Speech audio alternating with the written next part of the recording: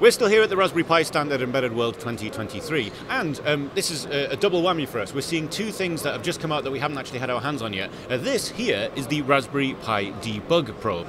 Now, all I really know about it is that it's based on the RP2040, and that, yes, it is a debug probe. But luckily I'm joined here by James, who's going to take us through why they decided to make a probe and the benefits of having one.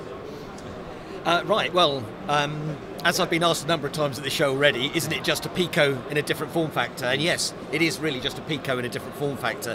What we're going for here is convenience. You've got the connectors there, rather than having to wire up a breadboard or similar. You've got a very simple connection here.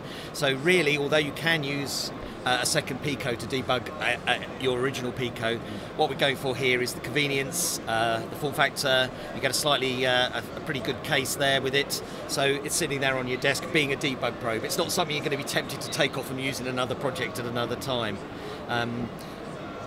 So really, that's it. It is really just a Pico in another shell, really. And one other question actually that's just occurred to me is I think some of the one of the things that some people have the impression of is that since it's called the Pico debug code, that this is something that is designed purely for debugging, Raspberry Pi Picos. But it is a general purpose software debugger, isn't it? It can be used in a variety of settings. Is that correct? Yes, that's absolutely right. The wire you see here, that's an SWD wire, Serial Wire debug, which is a standard ARM protocol. So it should work on any other ARM-based devices with the SWD port on them.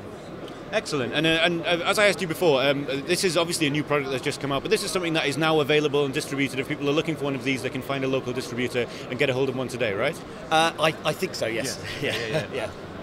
I think that is actually the case, just because I may have looked for one so that I can buy one myself. But anyway, thank you so much for giving me your time today, James. No problem. Yeah, enjoy the rest of your conference. Thank you. Cheers. And you.